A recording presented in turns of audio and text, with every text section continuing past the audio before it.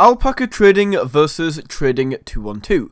Now this video is going to be a complete comparison. I'm going to show you everything you need to know, including the pros and cons, the fees, the trading platform, and absolutely everything like that. So if you are interested in saving hours of your time researching these brokers, then keep watching, as this is going to be the most valuable video you ever watch. Okay guys, so as we can see right here, I have Alpaca Trading versus Trading 212. Now if we scroll down, we can see an overall score for both of these brokers.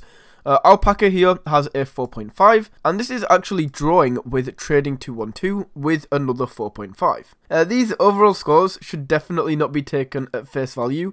Like, they are not weighted at all, so the super important stuff isn't really given priority. So even though these are drawing, it definitely means that one broker can be better than the other.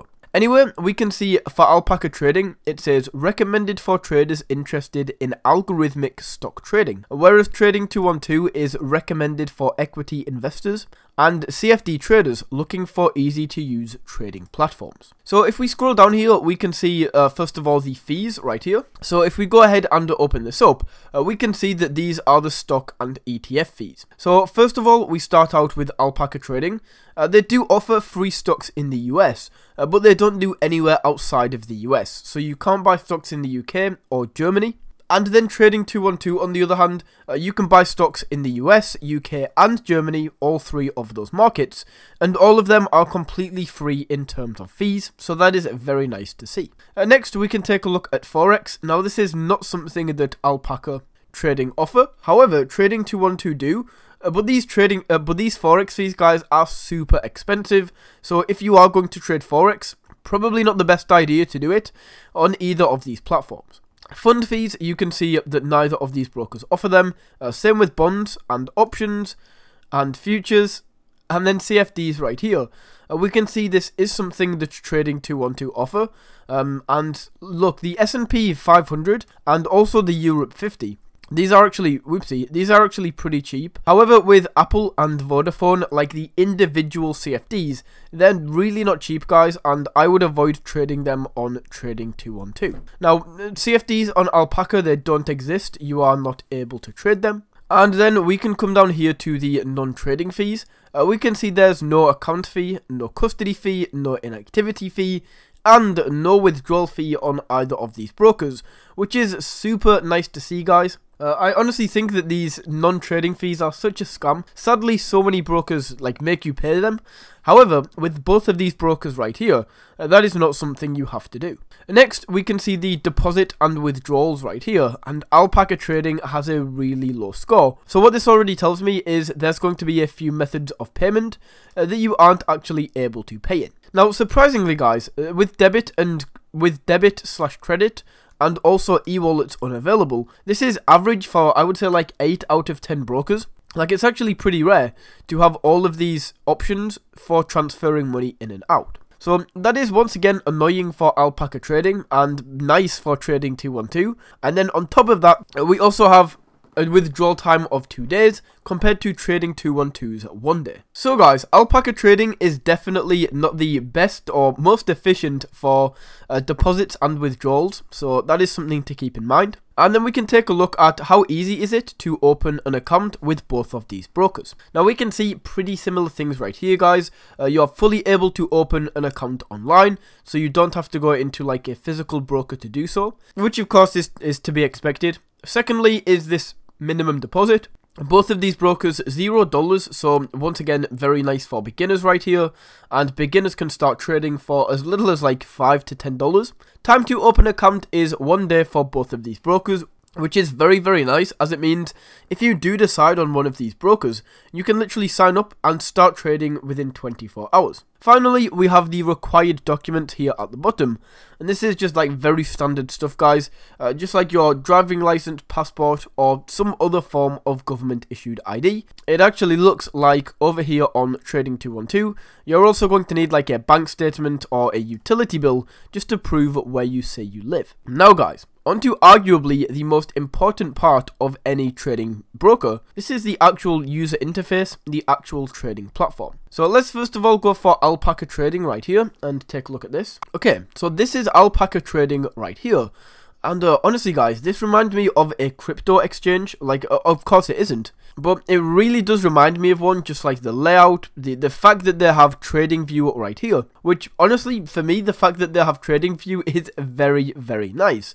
Like, I do all of my trading on TradingView anyway. Like, even if, it's quite strange, even if the trading platform has a really nice charting system, I will still trade on TradingView just because I think it's that much nicer. Now, the fact that they have this already built in is absolutely fantastic, and we can see the rest of the trading platform here.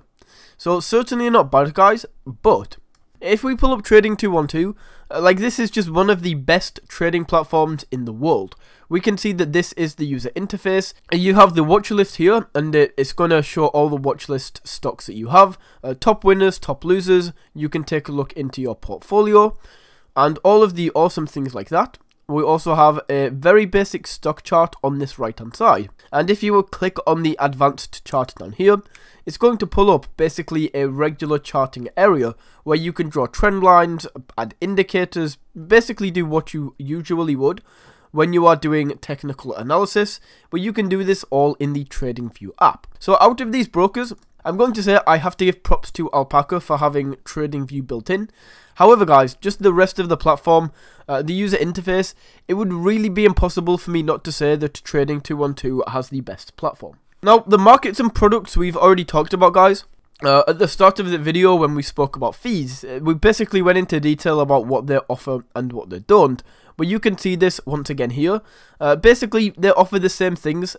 The Trading 212 offer Forex where Alpaca doesn't, and Trading 212 also offers CFDs. Now, onto the research and education. We can see that Alpaca Trading actually has a really nice score here. And we can see that the reason for this is they have like the profile, they have all of the financials down here, which explains why they have such a good score. Trading 212, on the other hand, is not as nice. They do have a little bit of details down here, but you can see why they are lacking so far behind in terms of research and education. Now, we have the demo accounts down here. And for me anyway, guys, I really like when a broker has a demo account, especially for beginners. If you don't have a demo account, right, and you are just trading for like your first time, you're going to lose a lot of money because you have no experience. You basically don't know what you are doing, and it is so easy to lose money in the markets when you don't know what you're doing and you don't have any experience. So demo accounts take this completely out of the equation by giving you like a separate account full of fake money, literally just numbers on a screen, where you can practice trading in real time with this, and as I say, you don't risk any real money. So that is very nice to see.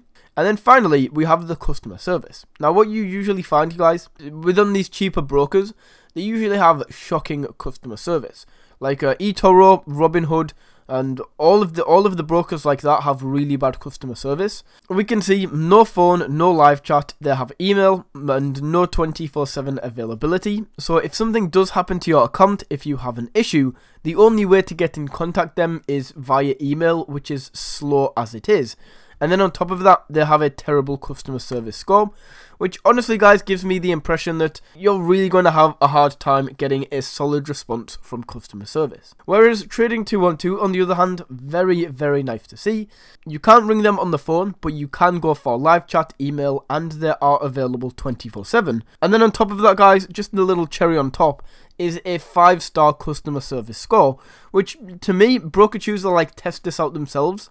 So to me, this shows that they just have incredible customer service. They actually want to solve your problem, and that is very nice and very encouraging to see for a broker to have such a high score. Now, taking a look at securities, and this is like the final section, we can see that for Alpaca Trading, this is $500,000, securities up to $500,000, cash up to $250,000, and then for Trading 212, £85,000 for clients under FCA, and €20,000 for clients under CYSEC or FSC Bulgaria. Now you can read the rest of the security section down here, guys, but we can basically go up to the top.